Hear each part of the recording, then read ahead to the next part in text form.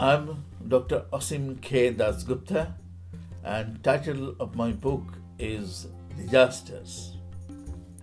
The book is about disasters, and it contains 14 chapters, and mostly natural disasters, but there's one chapter on accidental or environmental disasters and man-made disasters, and lastly global warming, which is important topics in the world nowadays. This is the Illicet Glacier, which is one of the largest glaciers in Greenland, and this is showing how this glacier is retreating.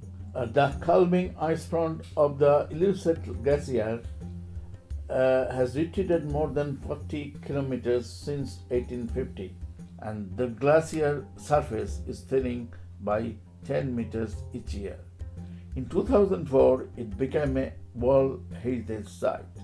With these facts and information, I decided to visit the part of the Greenland.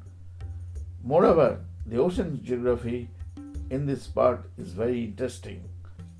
More than 40 million stones of ice flow out into the forest every day, resulting in large icebergs that escape across the mouth of the iceberg and then drift out through the Disco Bay to the open